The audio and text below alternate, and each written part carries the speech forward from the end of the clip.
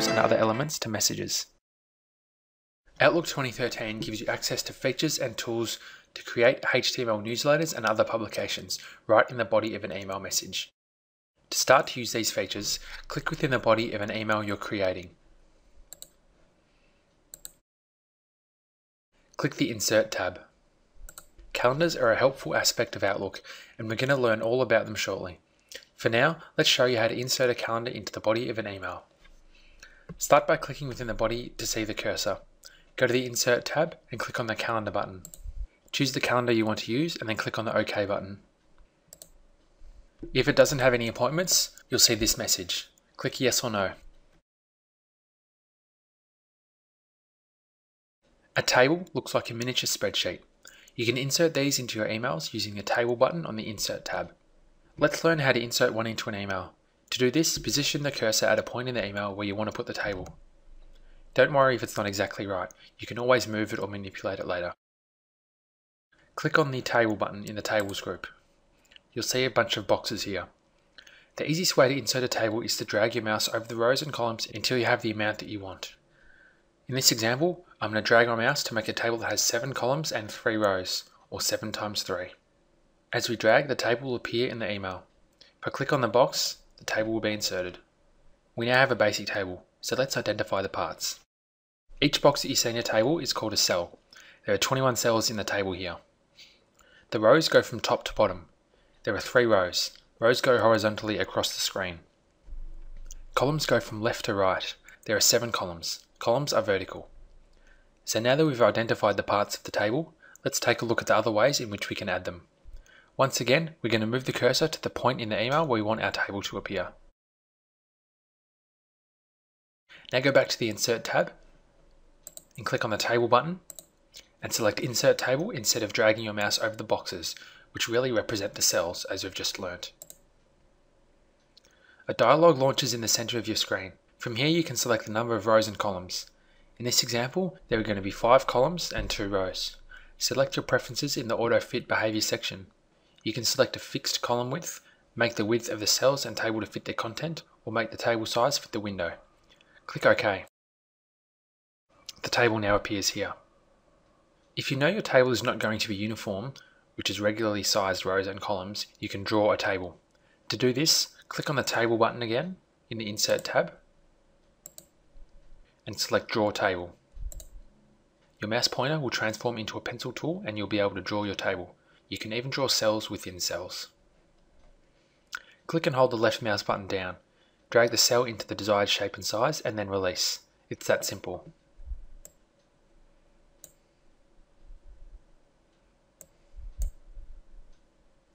To stop drawing, press the Escape button on your keyboard. Adding text to a table is as easy as clicking into a cell and then typing. You will then be able to change any attributes of that text as well. Just like an ordinary document, you can choose whether to center text within a cell or whether to align it right or left or toward the top or the bottom. Go to the Alignment group under the Table Layout tab. Using the graphics here as guides, you can select how you want the text positioned within the cell. You can format the text position for just one cell or multiple cells by selecting the cells, or for the entire table by selecting the table. Whenever you create or select a table, the table tools will open automatically over the Design and Layout tabs in the toolbar. It allows you to easily apply table styles, borders, and shading attributes and more. The Design tab lets you customize the look and the appearance of the table. Let's look at the Table Style Options group, but first look at our table here. Let's put some headings in. In the Table Style Options group, we can see that header row, first column, and banded rows are all checked. Let's learn what all these options mean so you can decide what you want checked and what you don't.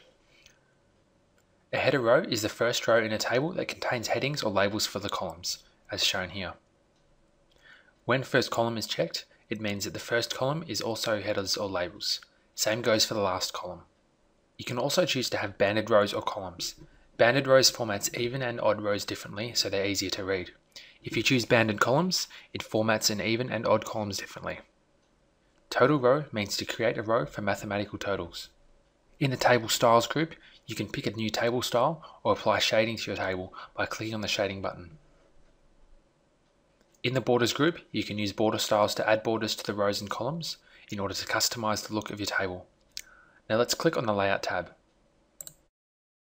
The Layout tab, when associated with the Table tools, allows you to easily insert rows and columns and format text and objects within cells. You can also create new margins for your cells.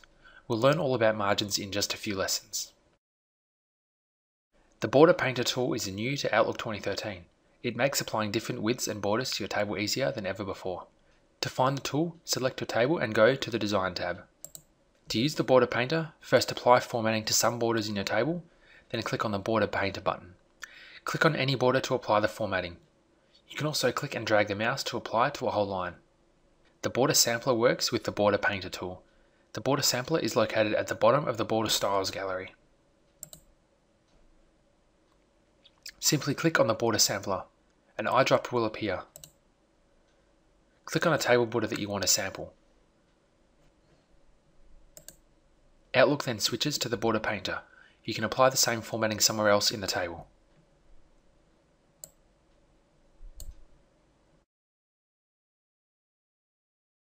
When you're creating something like an email newsletter, you don't just type in the body of an email like you do for most other things. Instead, you create text boxes to enter in text. You can insert text boxes into reports and articles to help make certain text stand out. Text boxes can easily be moved, resized and repositioned, along with the text inside them to make creating a layout easy.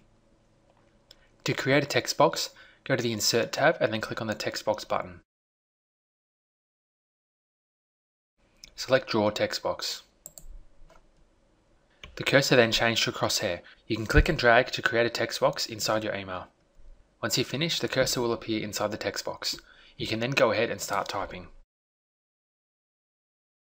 It's very common to insert a link to a web page within the email. Let's learn how to do it. To insert a hyperlink into an email, click the Hyperlink button under the Insert tab.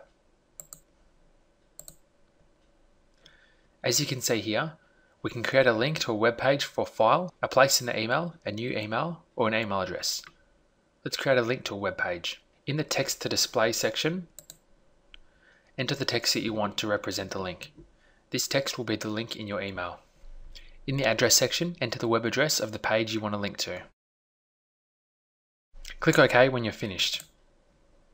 You can see the hyperlink has appeared in your email, and if you hover over it, you can see the address that it points to.